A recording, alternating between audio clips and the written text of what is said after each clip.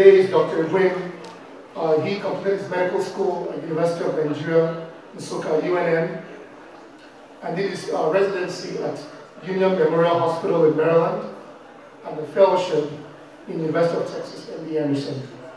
He's currently the director of the post-acute care for liver disease and transplantation at Methodist Hospital. Ladies and gentlemen, please welcome our own brother, Dr. Chukwuma Ibrahim.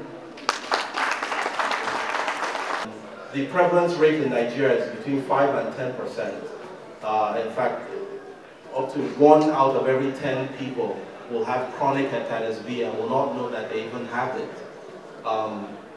So this is a program to bring more information and encourage us to go get screened, get our family members and our loved ones screened as well.